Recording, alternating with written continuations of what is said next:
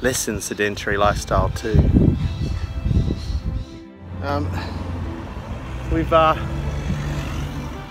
Is threatening and dangerous. It wasn't lying.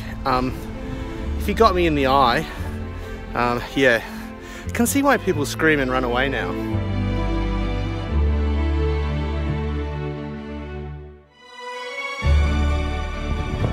What else could possibly go wrong? I'm just going to try not to get hit by a car on the way home now.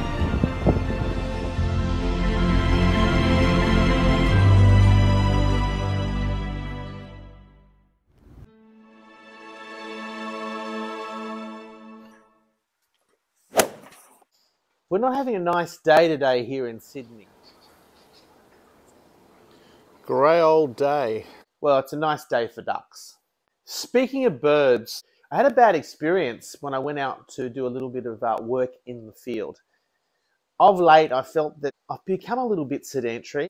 Sitting down, playing radios, probably eating and drinking too much is starting to take its toll. So I decided to take the treadly, the bike, out for a bit of a ride. And I threw a hand talkie in the pannier because I thought I might have a crack at doing a QSO out in the field.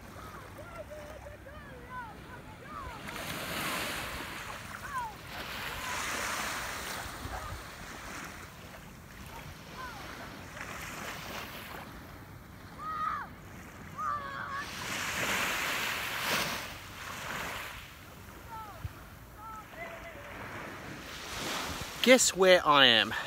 It's not Fiji, it's not Tahiti, it's sunny Kurnell. And I think this is a well-kept secret in Sydney because as industrial and grimy as its past was, it's actually very pleasant here. I've ridden the treadly over here, writing checks that my body cannot cash. And now I have to get home. I'm going to make a quick attempt to call a mate, DX style, across the vast ocean in the inner west. Chased a bunch of people who didn't know CW until I found someone who did know CW and logged the call. I videoed it. I'm trying to send it to you. It was 40 megs, so I don't think it's going to... Yeah, roger that. Yeah, respect all modes. So I'm happy to pick up a microphone. I think people should be happy to receive some basic CW, but maybe that's asking a bit too much. Over.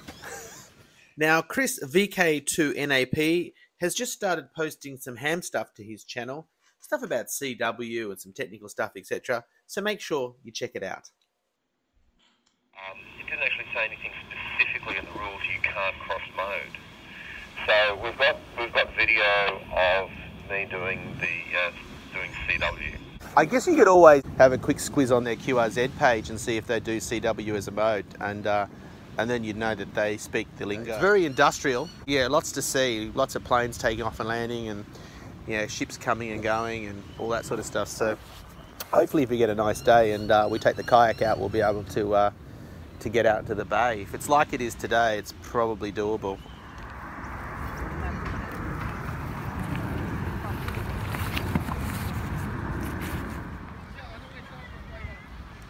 I think I'm going to get wet. You little thug. This little vandal just tried to kill me. Take a good look at him. Australia's most wanted. We've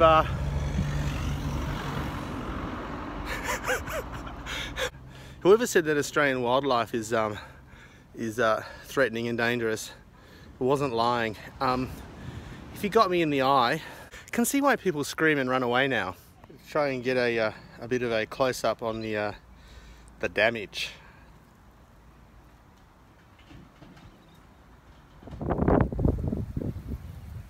And we finished the Captain Cook Drive bit, and now we're back on the bike paths. So we take it easy. So I tend to smash it hard on the way to Kurnell along Captain Cook Drive, and then respecting pedestrians in the shared path.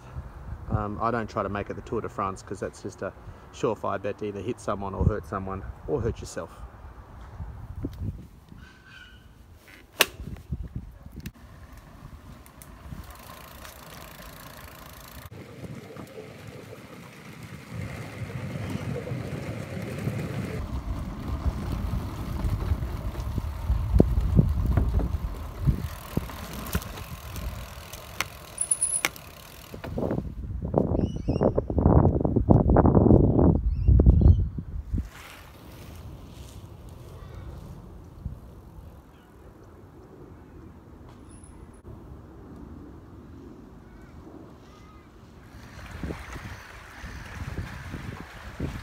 And this is the history of the area, and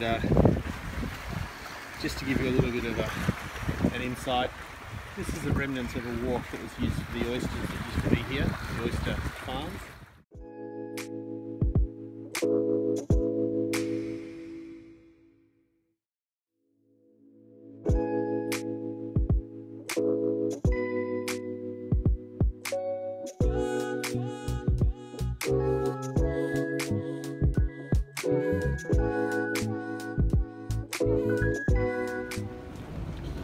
And this is a little bit of history of the oyster farming businesses here. And the Lewis family had oyster farms here till the 1970s, when a disease called the QX disease decimated the oyster industry in the Georges River. And that's when they changed their focus to their marine repair facility, which as you can see here was servicing private craft as well as essential services such as the water police, Coast Guard, city port pilots, Navy and Army, etc. And they had this site till 2015, and I'm assuming that in 2015 it sold for a lot, and whoever inherited it doesn't have to paint boats or pluck oysters out of the ocean. Good luck to them.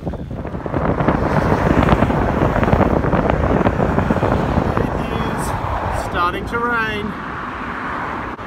I'll try not to drop the camera. Very windy up here.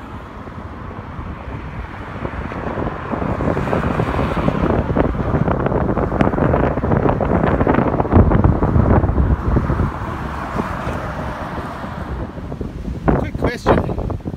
What else can go wrong on this ride? We've been attacked by wild animals, and now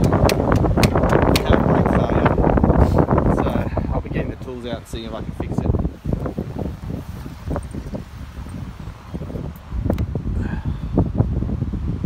It's a little bit sticky, but I'm counting on a bit of cable stretch, so we'll see how we go. What else could possibly go wrong? I'm just going to try not to get hit by a car on the way home now.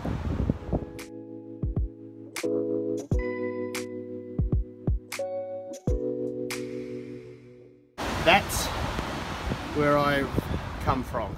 We've made it home, and yes, there's dangers in a sedentary lifestyle, but obviously there's dangers in a less than sedentary lifestyle too.